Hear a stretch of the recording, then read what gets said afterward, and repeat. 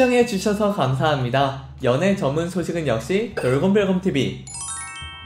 안녕하세요, 돌곰별곰TV입니다. 이번 시간은 가수 이승윤씨에 대한 소식을 전해드리겠습니다. 첫 번째 소식입니다. 이승윤씨가 떼창곡으로 퀸의 We Will Rock You를 선곡했습니다. 앞서 지난 8일 유명가수전에서 노브레인 이성우씨와 무대를 꾸민 가운데 네 멋대로송 코너의 주제인 떼창송에 맞는 곡을 부르는 출연진들의 모습이 그려졌습니다. 규현씨는 싱어게인 때 오디션 무대에서 심사위원분들한테 떼창 유도를 많이 했다라고 이승윤씨의 무대에 대해 입을 열었는데요. 이승윤씨는 이어 MC한테도 떼창 유도를 하고 많이 했다, 떼창 장인이라는 얘기가 있다 라며 어떤 노래를 준비해왔을지 궁금하다고 JTBC 싱어게인 방송 당시에도 이승윤씨가 무대에서 떼창을 유도했던 점을 언급하며 떼창송으로 어떤 곡을 선곡했는지 물었습니다. 이에 이승윤씨는 이건 아실 수밖에 없다, 떼창의 원조라며 기타를 들었고 직접 연주하며 퀸의 We Will Rock You를 불렀는데요. 김경호씨는 감탄해하며 전 세계인이 사랑했던 최고의 떼창곡이다 라고 말해 공감을 자아냈습니다. 이승윤 버전의 We Will Rock You에 네티즌들은 눈빛 깜짝이야, 너무 좋다, 계속 돌려봄, 이승윤 단독 콘서트 하자, 떼창 장인 인정, 콘서트 하면 떼창 준비돼 있어요, 음색 너무 매력적인데 너무 짧다, 역시 대형 무대가 어울리는 가수, We Will Rock You, 완곡이 시급하다 등 뜨거운 반응들을 보이고 있습니다. 두 번째 소식입니다. 오는 15일 방송되는 유명가수전의 유명가수로 윤도현씨가 출연을 알린 가운데 이선희씨가 JTBC 유명가수전의 엔딩을 장식하게 되었습니다. 지난 9일 전해진 바에 따르면 이선희씨는 JTBC 예능 프로그램 유명가수전 마지막 12부에 출연을 하는데요. 지난 8일 서울 모처에서 이승윤씨와 정홍일씨, 이무진씨와 함께 녹화를 마쳤습니다. 이선희씨는 싱어게인 톱3인 세 사람을 만나 대표곡을 부르고 여러 조언과 이야기를 건네며 훈훈한 시간을 보냈다는 후문인데요. 특히 이선희씨는 세 사람이 발탁된 싱어게인의 심사위원으로도 활약한 바가 있습니다. 오디션 심사위원과 참가자가 아닌 가수 선후배로 제외한 모습이 특별함을 더할 전망입니다. 유명가수전은 오는 15일 윤도현 편을 앞두고 있으며 마지막 이선희씨 편으로 대미를 장식하고 12부 여정을 마무리할 예정입니다. 여러분